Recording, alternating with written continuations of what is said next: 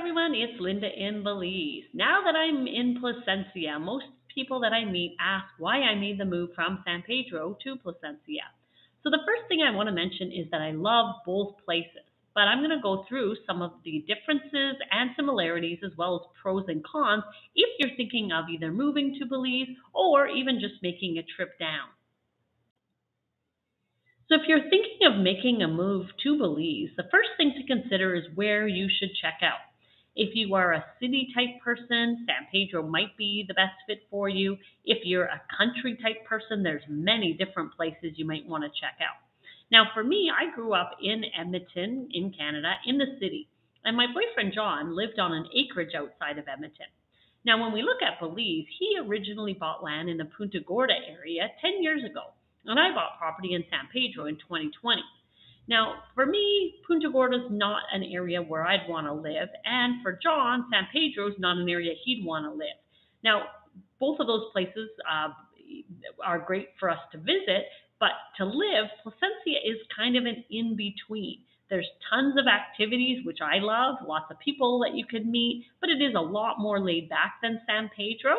And one of the other things that I love about it is that I can drive a car and the roads are fantastic in comparison to San Pedro. So for San Pedro, it's the top tourist spot, and that means it can be extremely busy, especially in busy season, which is late November till April. And because it's an island, you have to either fly there or take a water taxi.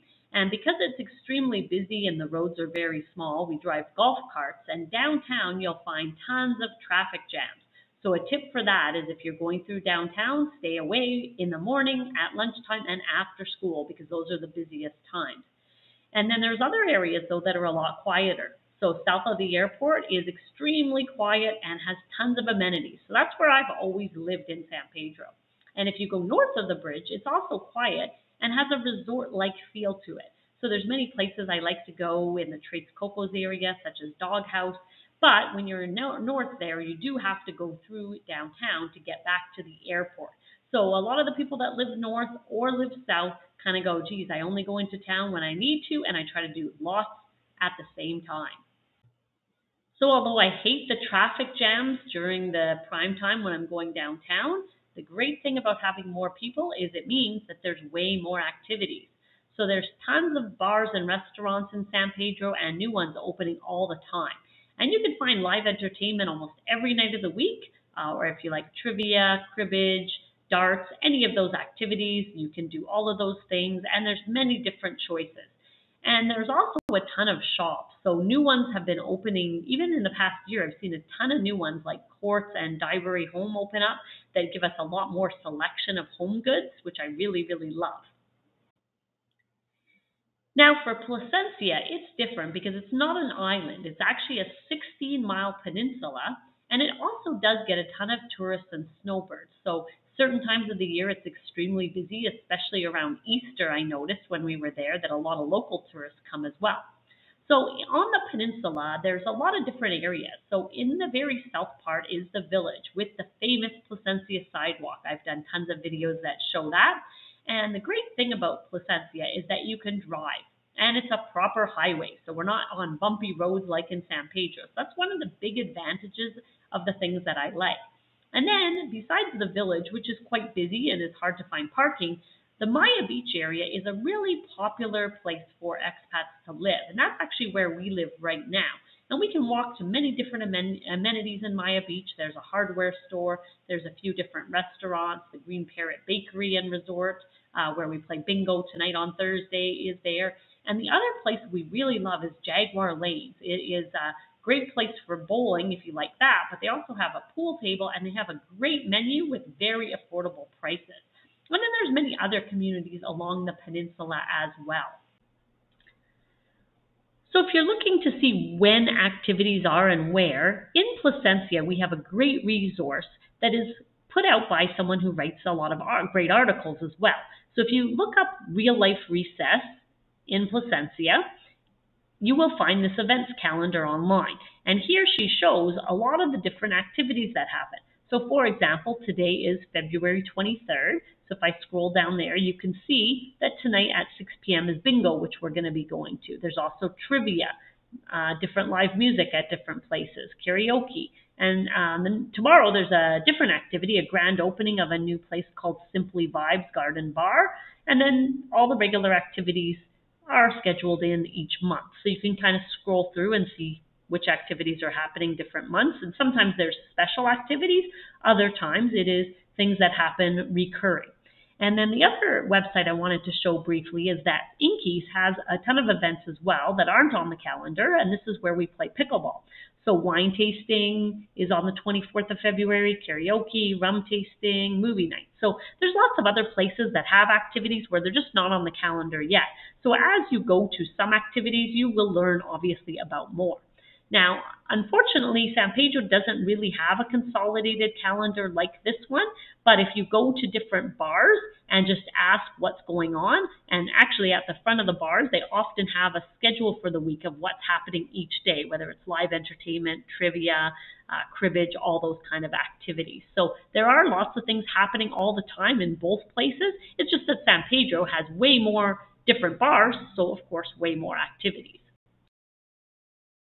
So both Placencia and San Pedro are located on the beach. And San Pedro is an island, so of course to get there you have to either take a flight or a water taxi, whereas Placencia is a peninsula, which means you can drive to get there or you can take a flight. Now, in terms of water activities, because they're both on the sea, obviously you can do any of the different water activities, snorkeling, diving, fishing. But San Pedro is closer to the reef, so divers do tend to go there because the reef is farther away from Placencia. Now, both areas do have great snorkeling. There's lots of keys off of both places that you can get to that have beautiful scenery. Now, in San Pedro, to talk about the beaches, many of them have seawalls, so people often swim off a dock.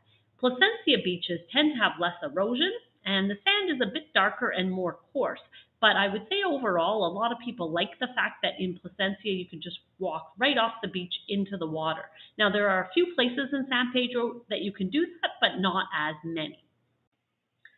So one of the activities we really love is pickleball. And in San Pedro, the Grand Bayman Best Western has two courts. One of them is tennis, but people often play pickleball on that one as well. And it starts at 8 a.m. most mornings, and you can just check the front desk to see the schedule. And then in Placencia, we have a great resort called Serenian Bay where there's four different courts. And there's also an association which schedules all the events as well as tournaments. So last week when we were in San Pedro, there were people saying, geez, we should come to Placencia since they actually have tournaments organized, which all it takes to have these kind of things is someone to organize. So it's great to have Rebecca in Placencia, and you can see the schedule here in the middle of the screen. So sometimes it's morning and other times it's in the evening. And that's one of the advantages at Serenian Bay is that they have lights on the court so we can play in the evening. Both of these locations actually do have a swimming pool on site as well as a bar and restaurant. So that's great too if you're playing pickleball. So one of the other activities that John really loves is playing pool. And so in Placencia, there's a bowling alley where we also like to go there for dinner, but they have one pool table and they have tournaments every Thursday night, and they also have poker tournaments there. And the food is very good and very affordable. And then in San Pedro, which I have on the left there, is actually Casey's Boatyard.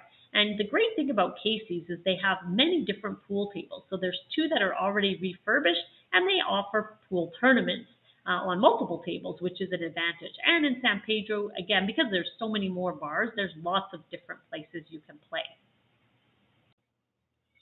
Now let's talk about community, because one of the huge advantages of Belize is the people and the community. So I've figured this all out in San Pedro, of course. There's a Humane Society, a Rotary Club, and many fundraising events. And you can see a lot of the events I go to on some of these pictures, including the turkey trot race that I really love. But in Placencia, we have those same things. We have the Humane Society, the Rotary Club, lots of fundraising like bingo tonight for the Rotary Club that I'm going to. And as you get to know people, you find out more things that people like to do and lots of different activities. And so every time I travel to different parts of Belize now, I'm thinking, who do I need to call to catch up with, whether I'm going to Belmopan or Belize City or San Pedro. So it is really easy to meet people, and it's a great place to be. Now I wanted to finish with a comparison of San Pedro and Placencia and some of the things that I like about one versus the other. So in terms of vehicles, there's a little issue with San Pedro right now because there is a moratorium on new vehicles. So if you want to rent a golf cart, which is what we drive, it's about $750 US a month right now, and you're not allowed to bring a new one in. In Placencia, you don't have any of those restrictions. And one challenge, though, is that you likely need a vehicle, although it does depend where you live. In the village, it is hard to find parking. A lot of people do just walk everywhere they need within the village. Roads are another topic I like to chat about. So in San Pedro, most of the main roads are very bumpy. So they're made of paving stone, and there's tons of storm drains that you have to go over, and there's people walking and traffic jams, so it can be a little bit hectic. In Placencia, however, the main roads are really good. It actually feels like you're in North America. Although there's really big speed bumps, so you have to watch out for those, which is why I tell people not to drive at night in the dark. For shopping, in San Pedro, like I already mentioned, there's plenty of shopping options. There are multiple department type stores. One's called Library Home, which I really like. There's also Key Supplies where I shop. Whereas in Placencia, the options are more limited because I was looking for a coffee pot in the past couple of weeks here and couldn't find one. Although at least we can drive easily to Belmopan or Belize City, although it's within about 3 hours. And you wouldn't do that all the time, but we did end up finding a coffee maker in Belize City when we were doing other errands. Next thing to talk about is water. So in San Pedro, you do need to drink filtered water, whereas in Placencia, the tap water is drinkable and tastes good. So there are places in San Pedro where it's safe to drink, but it just doesn't taste all that good. But Placencia, the water comes from the mountains. So when I first stayed here on a trip, there was no water provided in the hotel, which was confusing because in San Pedro there always is. And so I asked at the front desk, and they said it's because it's safe and it's good. And I can attest to that from all the trips I've done over the last couple of years. Next topic, of course, is activities, which I've already talked a lot about. In San Pedro, you can find many bars and restaurants in almost all areas. There are some exceptions. For example, when you're in the Secret Beach area, there's bars and restaurants, but no groceries as of yet.